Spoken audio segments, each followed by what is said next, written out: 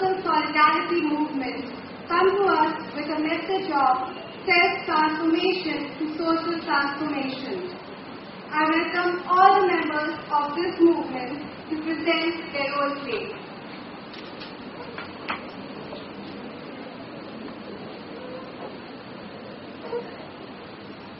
Today, on this auspicious occasion of celebration of 64 glorious years of India's independence, we, the members of Universal Solidarity Movement, being the moral commandos, are here to be an eye-opener.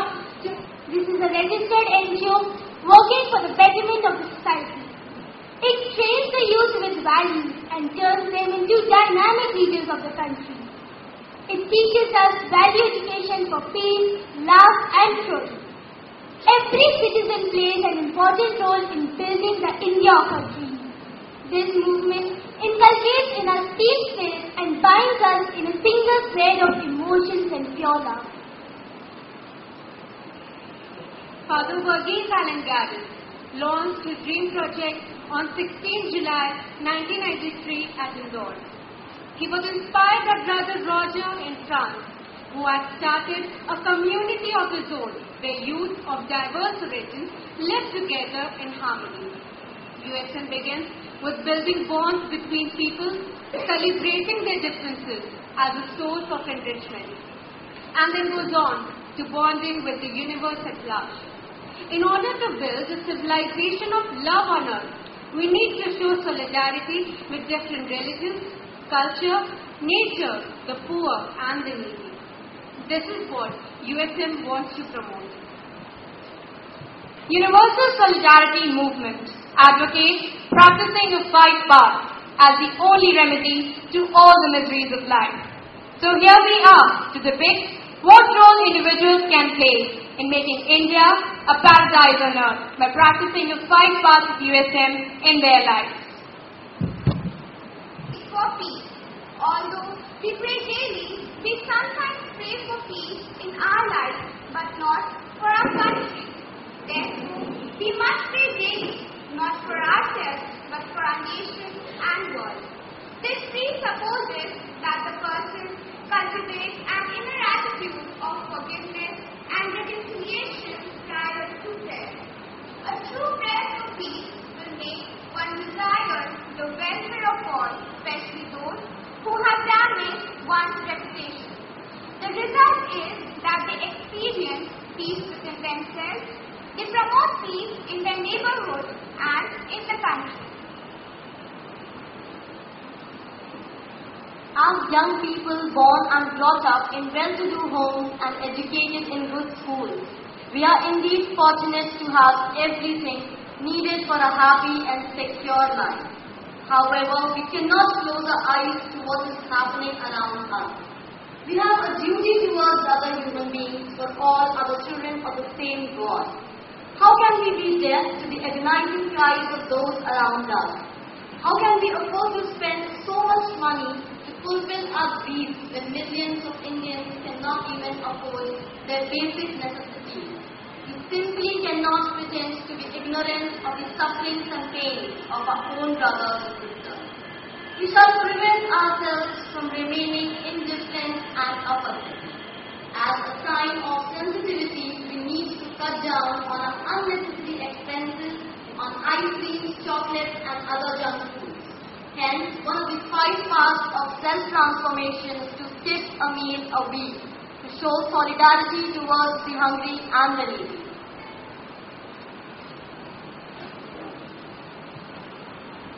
It is rightly said, the best way to serve God is to serve mankind. Doing a good deed without any selfish motive and helping others makes us good and we all feel happy. Sharing our things and helping the needy is another way of serving God. Doing a good deed without any selfish motive is one of the paths of self-transformation. Do a good deed every day without any selfish motive. It will make you feel happy and you yourself will find a change in you. Path for self-transformation is honoring parents, teachers and all human beings. According to ancient Indian culture and tradition, parents, teachers, and elders are to be respected. But we do not think of honoring poor, needy, and not to privileged section of the society. Status conscious and petty-minded people cannot think of honoring the poor and needy. When we learn to honor all human beings, irrespective of their caste, color, and status, we start accepting and appreciating the diversity that others in them. Is our home, and we usually tend to think of it as an inanimate object, but it is actually a living, breathing entity full of life and wonder. The phrase Mother Earth is a perspective that looks at the place where we live with respect. It is this attitude of looking at the world in a loving, positive, and uplifting manner that directs us to treat the place we call home with care. So turn to one another, respect one another, respect Mother Earth, save water and energy, because that is life itself. Thus, the final path for personal transformation is respect Mother Earth and save its resources. Time comes when we shall redeem our pledge, not wholly or in full measure, but very substantially. These were the words of Pandit Jawaharlal Nehru when he addressed the Constituent Assembly in New Delhi on the eve of 15th of August 1947, the day marked in golden letters of the Indian history where India became independent. After 64 years of independence, looking at the present scenario, can we call India an independent nation? Certainly not. We are only politically independent, as we are still in the clutches of social evils of corruption, caste and gender discrimination, child labor, etc., which is a great hindrance in the path of our country's progress.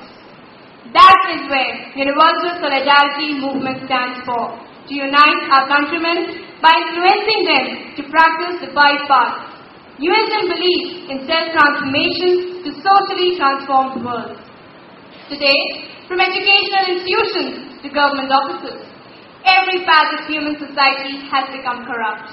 It's not just confined to the politicians alone. It's very unfortunate on our nation's part that honest and competent people become victims of dirty politics, and corrupt and incompetent ones are crowned with key posts, which has certainly been proved by the 2D spectrum and the Commonwealth Games scam in India. Universal Solidarity Movement believes it's high time for us to act now, as if speeches and assurances won't work. We need good leaders who believe in taking the initiative and not wait for others to initiate. USM aims in retrieving India its lost title of the beautiful golden bird which it once was, and that we, the citizens of this country, may abide by the preamble of a constitution which states, we, the people of India, having solemnly resolved to contribute India into a sovereign, socialist, secular, democratic republic. A nation born of a history dating back to centuries. A history adorned with diverse languages and cultures, multifarious faiths and beliefs.